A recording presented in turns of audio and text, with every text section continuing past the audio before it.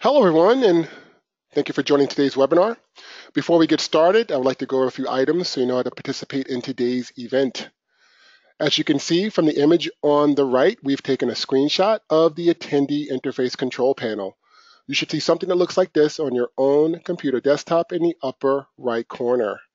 The first thing I want to draw your attention to are the audio options. If you have joined the presentation listening using your computer speaker system, and would prefer to join over the telephone, just select telephone in the audio pane, and the dial-in information will be displayed. Next, should you require technical assistance, please type your question into the questions panel to the right of your screen, and we will assist you. You will also use the same question panel to ask your questions during the session. As a participant, your audio is going to be on mute. However, you will have the opportunity to submit questions at any time. We will be collecting all the questions and we'll address them during the end of the presentation as time permits. In addition, there will be handouts for today's session in the form of the presentation slides. You can download the handout document directly from your control panel at the end of the presentation.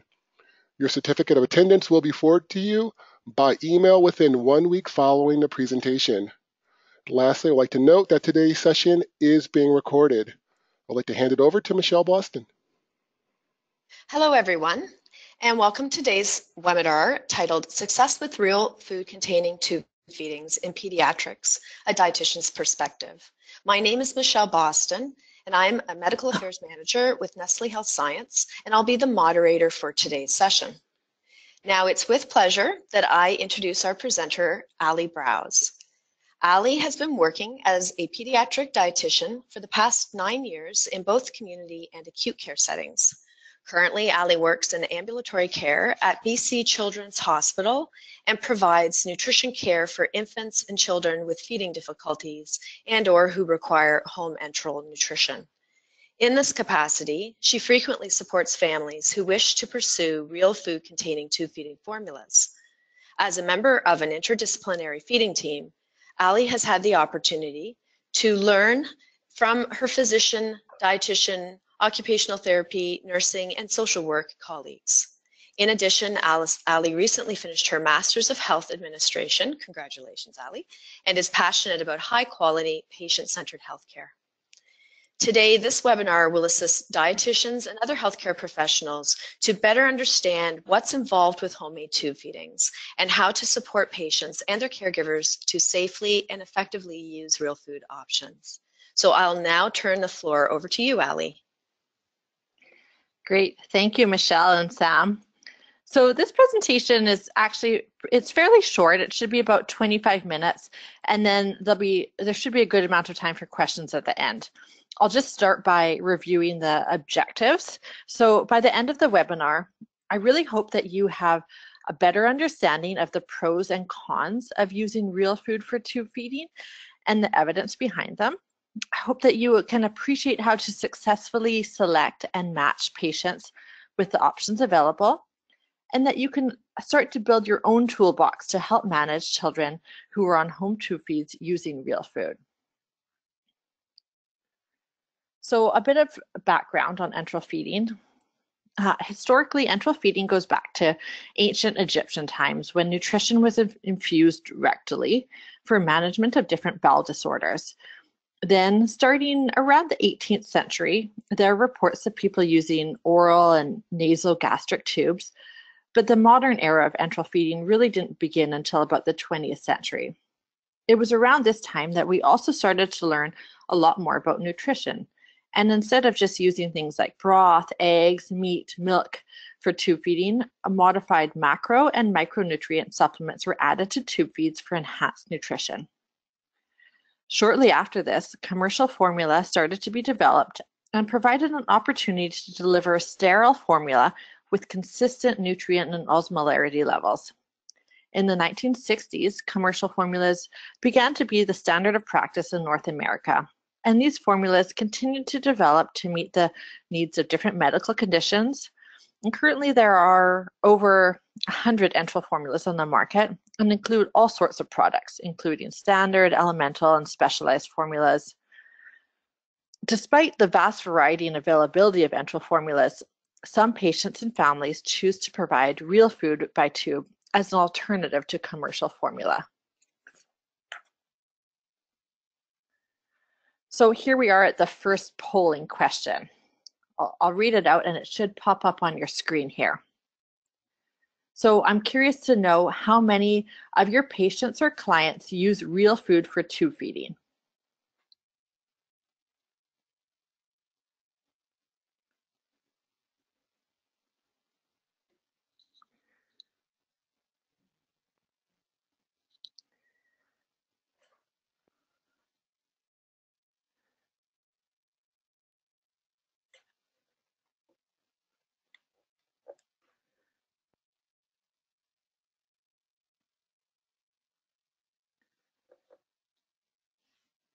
Okay, great. This is really interesting. It seems like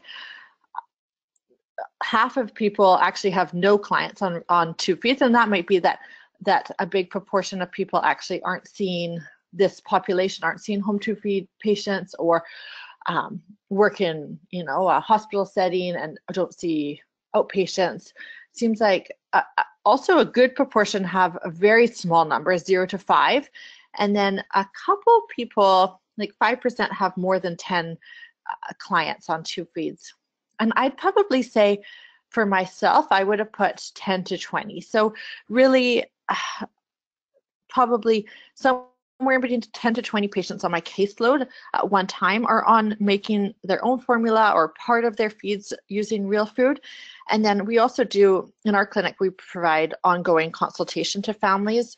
And so a small number of these patients also are using real food too. But it seems like still this is a pretty small percentage of anyone's population, but it does seem to be growing.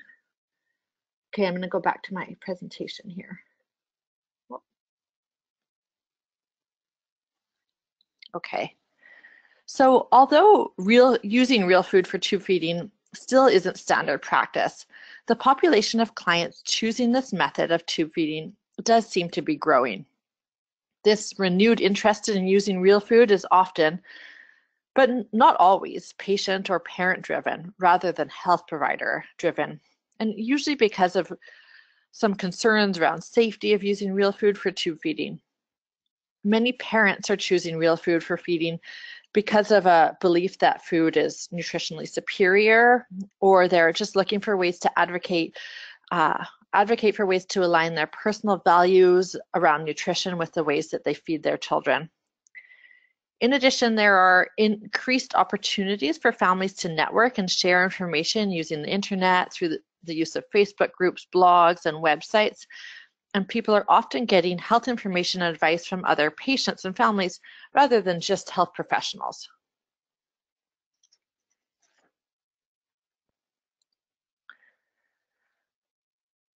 Moving forward, I think it's really important for health professionals and families to understand some of the proposed pros and cons of using real food when tube feeding. I'll start with some of the cons, or the risks.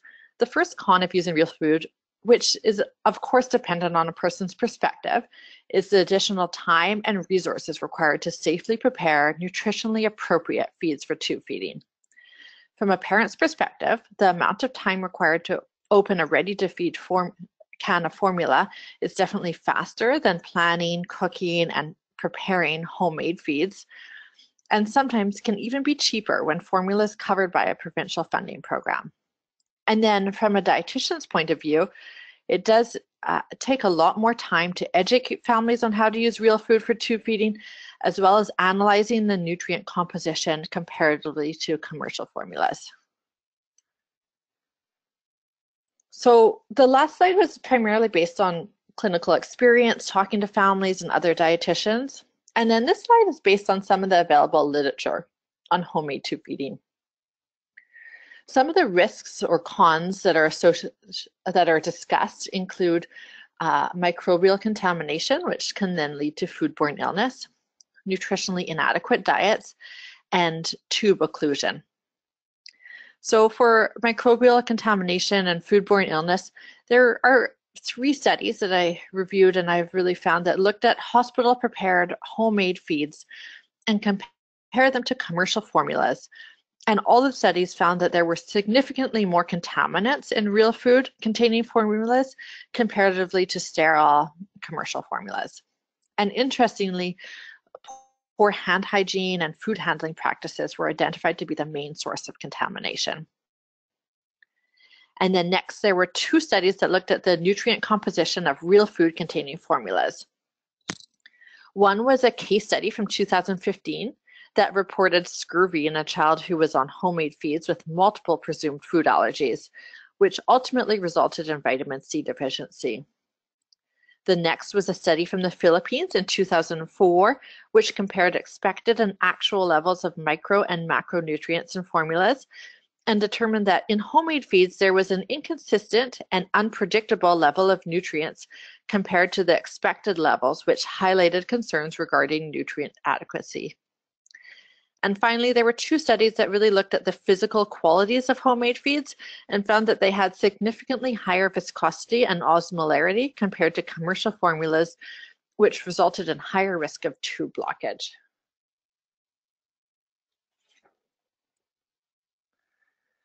There are also a number of proposed benefits or pros of using real food. I will first review some from patient and other health provider perspectives, and these include opportunities for enhanced nutrient variety, including nutrients that may be limited in commercial formulas, such as phytonutrients, omega-3s, and fiber. And as we know, the field of nutrition continues to evolve, and commercial formulas need to be modified to meet new standards and guidelines.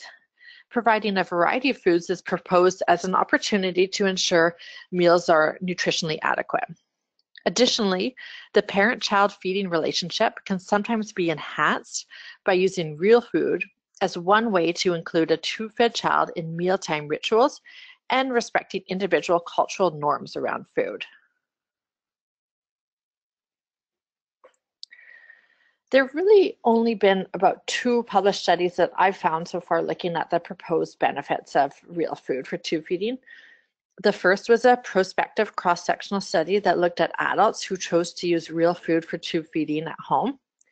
There were about 54 adults using homemade tube feeding included in the study, and overall, patients reported less nausea, bloating, diarrhea, and constipation using real food. Next, there was a prospective cohort study that followed 33 children who were experiencing gagging and retching after a fundoplication surgery and chose to try a homemade tube feed that reduced their symptoms. The study concluded that real food formulas could decrease gagging and retching in children post-fundoplication, and that they could actually potentially help to support a transition to oral diets.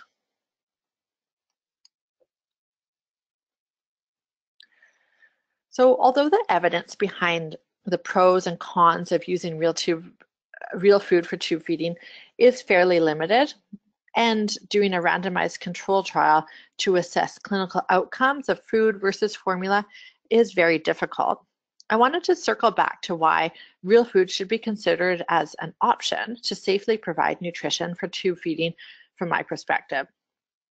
And then I've also included a reference to the 2015 American Academy of Nutrition and Dietetics member survey on dietitians' perspectives with real food for tube feeding.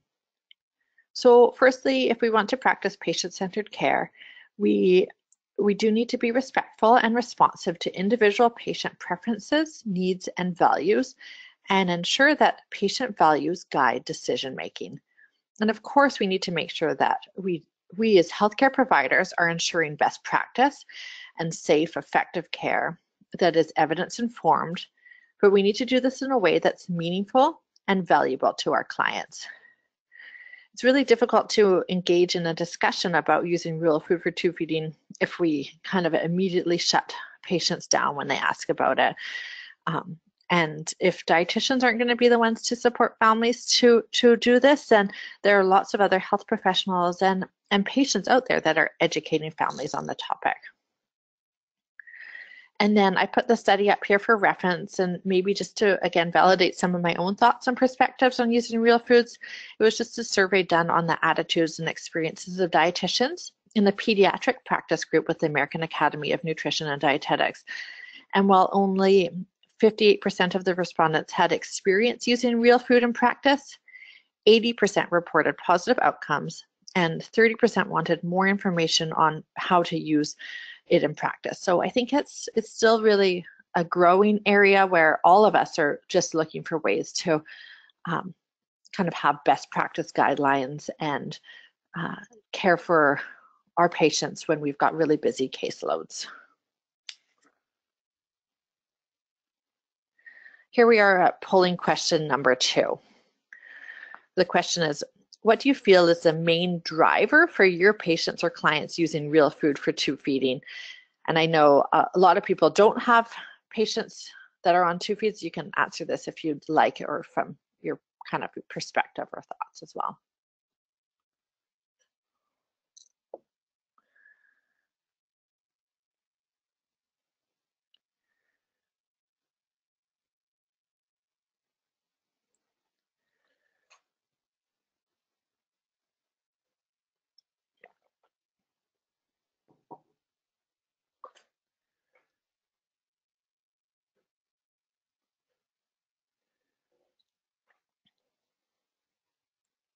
Okay, interesting. So it looks like most people who answered the main reason why they're choosing blenderized tube feeds is basically the family's preference, and the family's probably coming to them asking about it.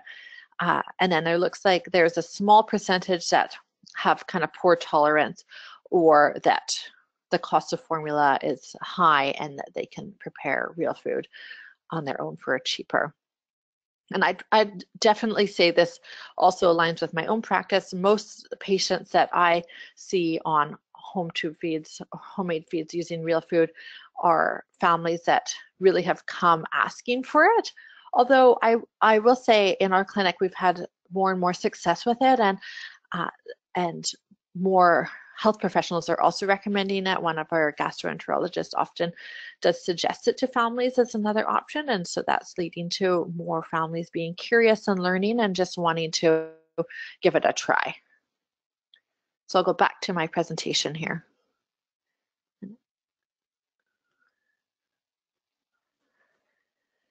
So moving forward, I wanted to discuss a case example of someone from our clinic, and then use this example to talk about deciding what types of patients are suitable candidates for homemade tube feeds and how we can best support them to make safe and nutritionally balanced feeds.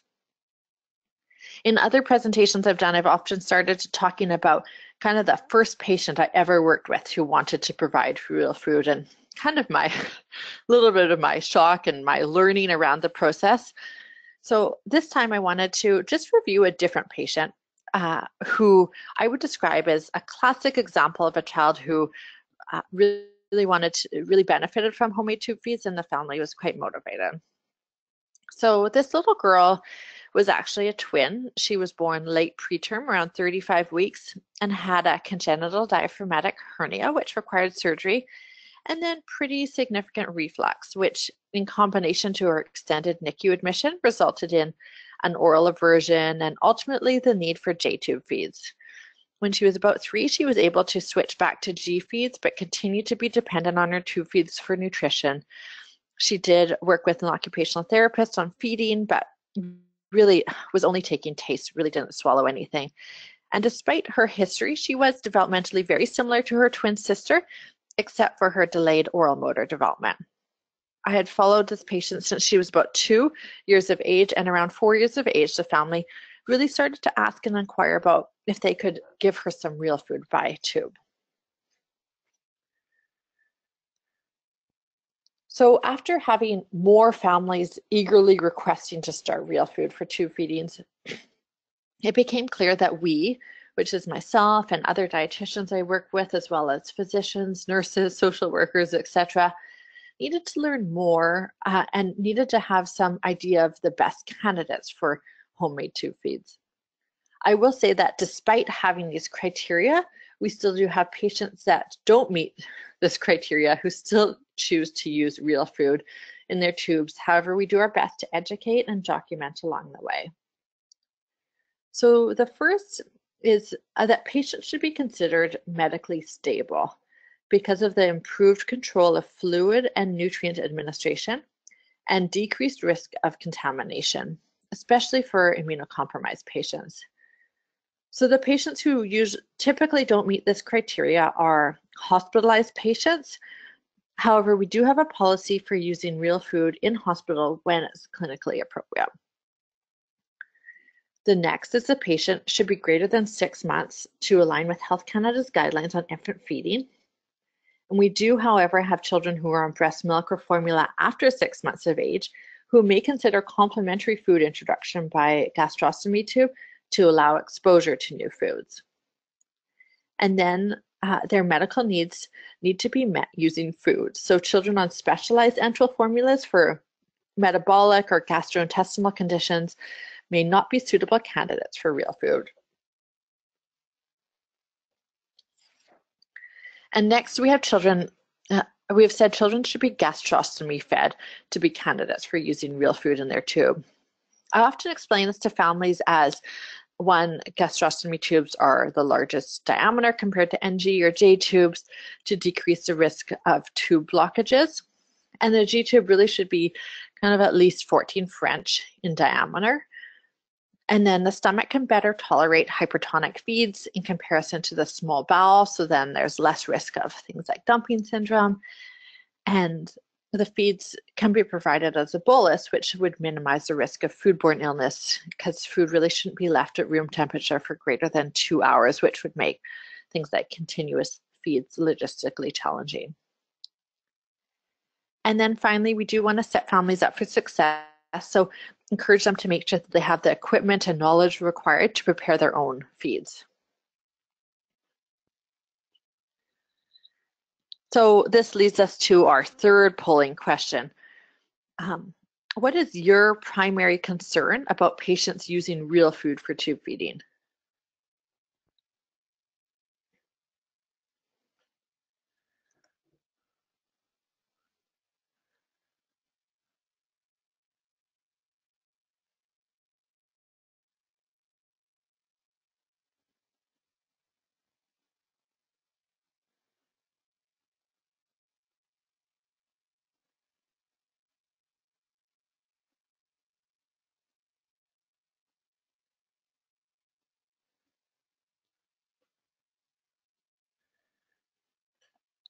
Okay, so yeah, interesting here. It looks like half the group is mostly concerned about nutrient deficiencies, and then another kind of 20% about food safety and the tube blockage, and kind of equally with the additional time required for dietitians to teach and analyze feeds. And I would say, again, for myself, at first, I was mostly concerned about the safety of it all and if it, would cause foodborne illness or the tube would be blocked or there'd be kind of nutritionally inadequate diets. And I did find, though, that often that was because families would be doing it before they really got any teaching on the topic, and they were doing it on their own. And sometimes it would be families that had a lot of food intolerances or sensitivities, and they were already on diets that would be nutritionally at risk. And now that I've had a lot more clients use real food by tube, I would definitely say the biggest barrier for myself working with families is just it still does take additional time, and using commercial formula is simpler from my perspective when I'm analyzing and monitoring them. But I haven't had very many concerns or problems with food safety or even nutritionally inadequate diets after I've done more teaching and work closer with families that are choosing this method of feeding. So I'll go back to the presentation here.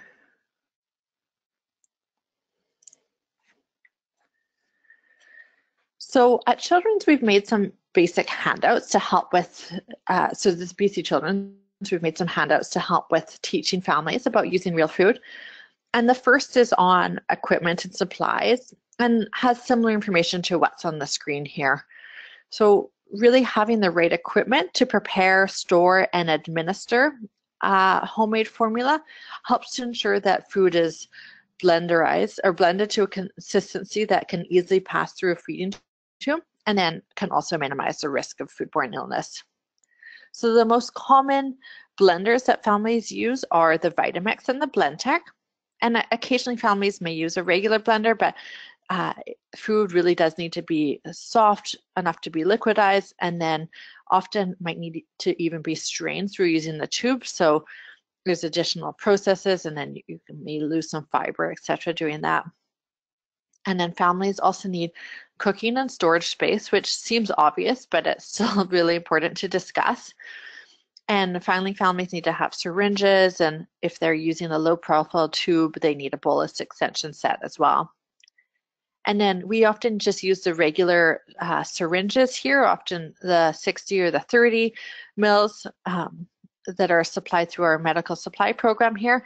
But I do know that a number of families will choose to buy these silicone O-ring syringes online because they find that they last longer and they're easier to clean. However, unfortunately, in BC, we don't really have a local supplier, so families seem to be purchasing these from the States. Before designing an individualized nutrition plan for patients, it is really important to kind of discuss what the ultimate goal is. So choosing a homemade or a commercial formula doesn't need to be mutually exclusive. A combination can definitely be appropriate as well. Some families may just want to introduce some complementary foods by G-tube, while others may want to move towards a whole foods diet completely. And for families who really want to move to exclusively using real food by tube, I find it still really important to discuss a backup plan using formula for things like disaster planning, if there's a power outage or an earthquake, or even a hospital admission. And I know that many families and dietitians like to have a formula recipe. And although I have done this lots in the past, and you can find different example recipes if you look through the references at the end, and the references and the resources at the end, I've actually moved away from this method when working with families now, and I've moved more towards using a recipe template to allow for more increased variety in the diet.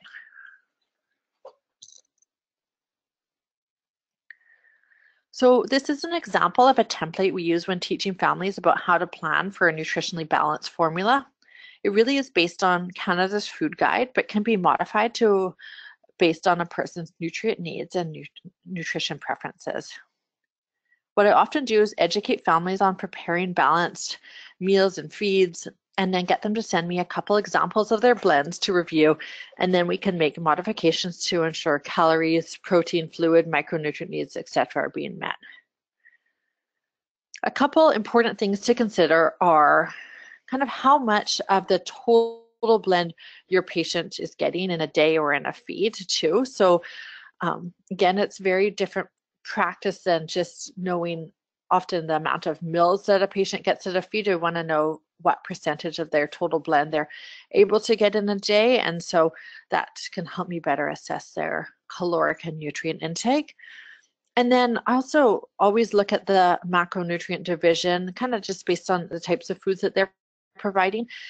I've found that especially children that have a very difficult time tolerating volume, the parents are very inclined to give really high fat foods. So, like cream instead of whole milk, or extra oils, just so that they can really boost the calories up. And then this can sometimes in itself lead to tolerance issues, and it's hard to know kind of what came first, but having really high fat feeds sometimes makes tolerance a little bit more challenging. And then because food has been liquidized, sometimes families really forget to add free water, as it counts all the feeds as fluid intake. So we really need to focus on getting enough free water in. And then in many cases, also, if they're using a lot of whole foods, added salt is needed to make sure they're getting enough sodium as well.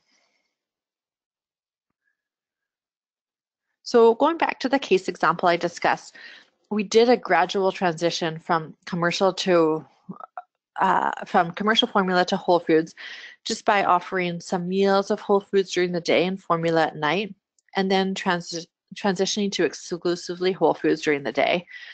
A couple points to note include the fact that she had been tube fed since she was about 4 years of age, and so she really hadn't been exposed to too many other foods. So we did a pretty gradual introduction of new foods into her diet over about 1 to 2 months before making complete blends.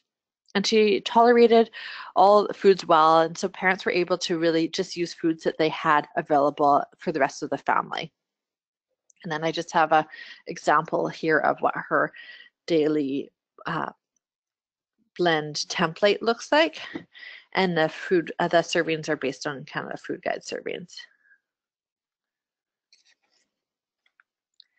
And then we also have a handout for families on the preparation of feeds, which basically just reviews safe food handling practice guidelines, including washing all fruits and vegetables, cooking meats, fish, eggs, and poultry to appropriate temperatures. And then again, making sure food is blended appropriately and thin enough to pass through a tube using a syringe, and again, cooled within 2 hours.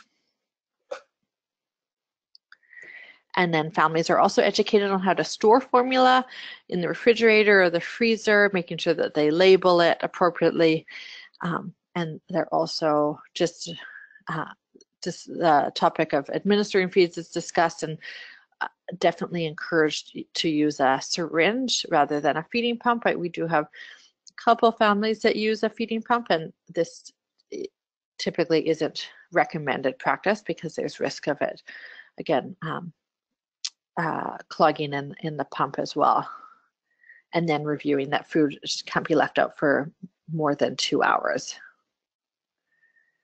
And then finally, just to review, so this little girl who's on home feeds, this is 3 years later, she's been growing well, she's meeting her nutrient needs.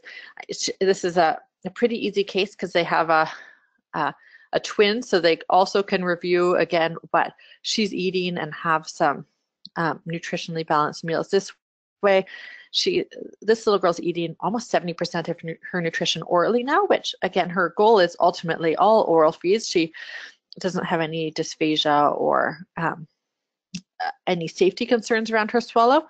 She just has delayed skills. And I wouldn't say that being on homemade feeds is the reason why she's been eating more. We also have a tube wean program at our hospital, so she's gone through that as well. But I think it's definitely helped parents understand some of her nutrition needs and goals, and then just given her more opportunity to be exposed to different foods.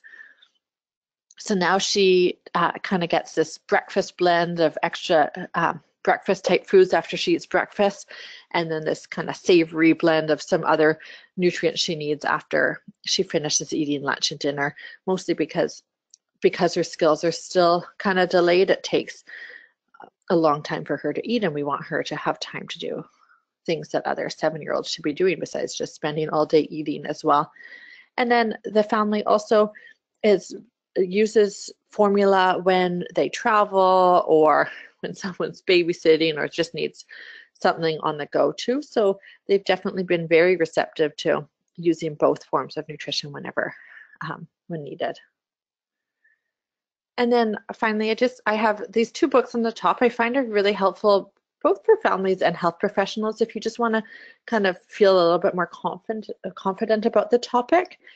And 2 websites here at the bottom, but I definitely have other websites I can share with you if you're interested. You can send me an email as well. And there's some references at the end that you can look at, but I will open it up to questions now, and I'm going to let Michelle moderate here. Great. Thank you very much, Ali. As you noted, we're now going to begin answering the questions that have been submitted during today's presentation, and we'll answer as many as we can in the time we have left. So as a reminder to everyone participating, you can still submit questions through the questions pane in your attendee control panel.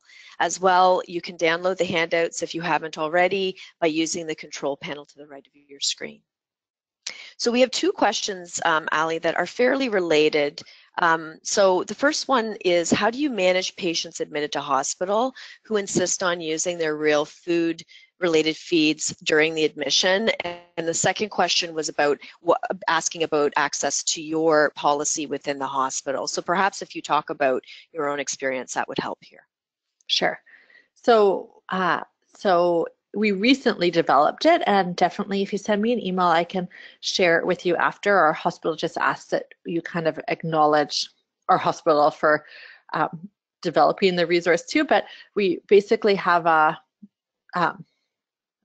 consent form for families that they are kind of a waiver that says they acknowledge that there are some risks doing it, and they're consenting. Right now, we have said that we don't have the capacity to make homemade feeds, so we rely on the families for bringing them in, and we have a couple of guidelines in there that say that we'd like them to list all the ingredients so we know what's going into it, we know the recipe for each feed, and then that they acknowledge that they'll work with a dietitian, and then that they need the MRP or the physician looking after them to sign off on it. So you know, occasionally we definitely still have some challenges or some conflicts, but having the policy available has made it so that we can have that discussion sooner, so that families know, you know, if they're going into the ICU, it's typically not practice and they're medically unstable and they don't qualify and we want them to have formula. But if they're getting admitted for elective ortho surgery and they would have been advanced to a regular diet pretty quickly after, then we get them to just sign the waiver. And then we also, it's tricky because often the nurses aren't allowed to administer kind of like an unknown feed, even if it has the recipe on it. So parents have to be available to provide the feed by tube as well. Okay, great. Our next question is, do you have any baseline or annual blood work that you do? You know, no, not really anymore. I mean, sometimes we would do kind of nutritional blood work for any kid who we were worried about nutrient deficiencies or kind of their nutrition status. But we don't do it just for baseline anyone who's on a homemade feed, just because we found that kind of similar to the way that lots of kids are eating, unless we are really concerned about what the family is using and then their risk of deficiencies. We haven't found that regular monitoring outside of or kind of different than any other patient's been necessary right now. Okay, fair enough. Another question here, what grain products do you recommend that blend well, specifically whole grains? Well, the first thing I will say... What doesn't blend well? Well, one is I have had people say, does it need to be cooked? Which seems silly. And again, of course, like food that you would cook when you're eating orally should be cooked going into it. So just as a reminder to families who think they could put raw, you know, uncooked rice in, that would not be appropriate. So they're reminded to cook food the same way that they would cook it for anyone else in the family. And then, you know, I found that, again, like most whole grains have worked. So like, I mean, breads or cereals, and then also I've used even like a whole grain rice or couscous or quinoa too. It's just that some of them thicken up over the course of the day, so they need a little bit more fluid added to it. Okay, fair enough. To have time for a couple more here. Have you had experience with real food tube feeding versus commercial real food supplements such as Complete with respect to the extent of GERD and retching?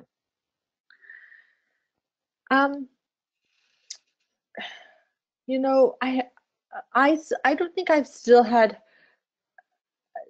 that much experience of like a huge difference, except, I mean, I guess I have seen a couple families that do have less gagging and vomiting with feeds too, right? I can't say that it's even specific to like a particular formula per se too, right? And so I don't really know if it's just the